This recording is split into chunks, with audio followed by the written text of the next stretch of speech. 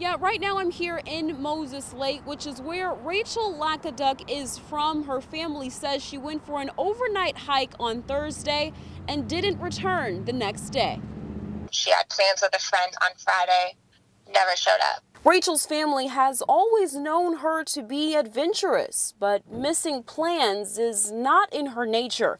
Rachel was headed to a cabin at the peak of a trail in the North Cascades. She loves taking pictures. She's a photographer. She's an amazing photographer.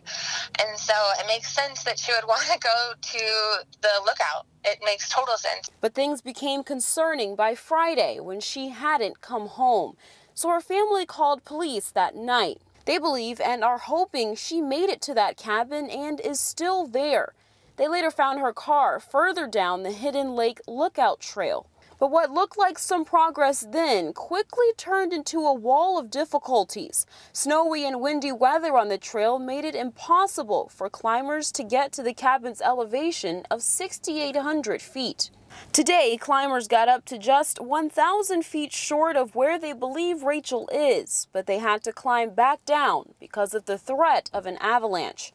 Police say their next plan is to work with the nearby naval base to send in night crews who may have better weather to work with tonight. While it's too cloudy to get a good visual, they've also sent a helicopter to that general area.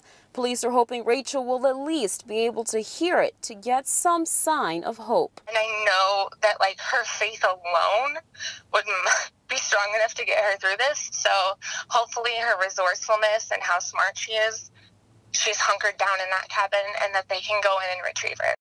In Moses Lake, Shayna Waltower, KREM 2 News.